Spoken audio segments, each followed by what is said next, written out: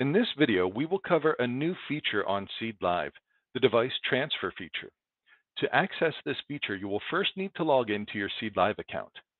From there, you'll navigate to the Administration tab, find Transfer on the drop-down menu, and click the link. If you have any questions about transfer requirements, use the link in the upper right corner and you will be directed to an article that will answer your questions. Once you're ready to proceed with the transfer, go to the search box on the transfers page.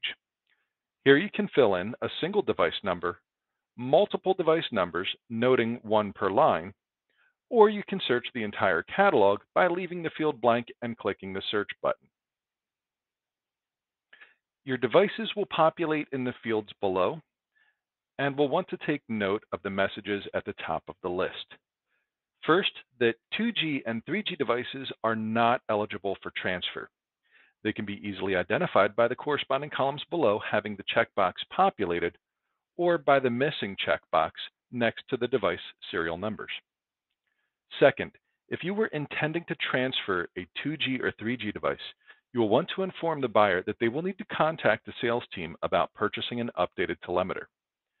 Third, you will want to take note of those serial numbers yourself so that you can deactivate those devices using the deactivation feature in Seed Live in order to stop them from billing your account.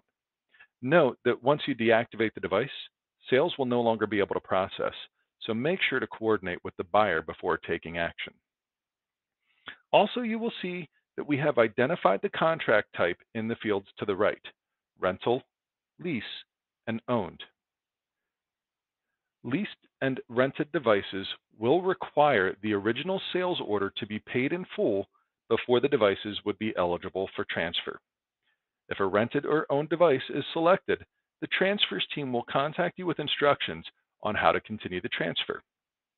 Once you're ready, identify the devices you would like to have transferred by populating the checkboxes next to the serial numbers. Then, once you've selected all of your devices, scroll to the bottom of the page where you will need to click the Add Selected button. This will populate the transfer request with those devices in the serial number fields.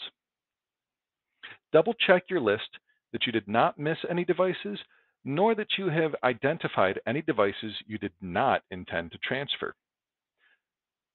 Finally, we'll fill out the buyer information. Fill in the contact name, and if you know that they have a Seed Live account, you can fill that into that field. If they do not, you may want to check with the buyer that they have reached out to new accounts at cantaloupe.com to begin the process of setting up an account. Then fill in the buyer address, the email address, and the phone number. Double check this information for accuracy before proceeding, and when you're confident all of the information is correct, click the Request Transfer button. Please note, by clicking this button, you are granting Cantaloupe the permission to release these devices from your account. The next page that will populate is a confirmation page. We do recommend printing this page for your records.